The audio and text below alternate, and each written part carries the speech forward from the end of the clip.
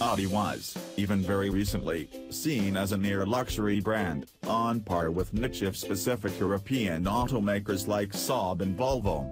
But early in the 21st century, the four-ring circus from Ingolstadt found a way to elevate itself to the level of its aspirational German rivals at Mercedes and BMW. While these brands were immersed in what we like to refer to as their Rococo period, a moment in which the exteriors of their cars gained bulges and, angles, and their interiors failed to keep pace with the march of technology, Audi kept it simple.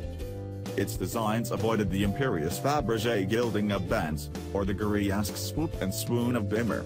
Instead, they were clean inside and out, with simple and elegant lines, comprehensive ergonomics, and subtle new signatures that were recognizable without being in any way overwrought.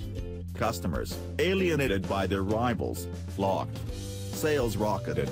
And Audi became known as a formal, functional design leader, the mid-century modern architecture of the luxury vehicle world. But now BMW and Mercedes have taken note and corrected course. Both brands have discarded their dalliance with carbon clarity and are now, debatably, near the top of their game design-wise. Benz is delivering handsome stolidity not seen since the Bruno Sacco era of the 70s and 80s, and BMW has regained a grip on the kind of elegant sportiness characterized by Paul Bracq during the same time period. And the interiors of both brands are consistently on a level of craftsmanship, attention to detail, delight, and material selection and innovation once reserved for Bentley and Rolls. Audi was, even very recently, seen as a near-luxury brand, on par with niche-specific European automakers like Saab.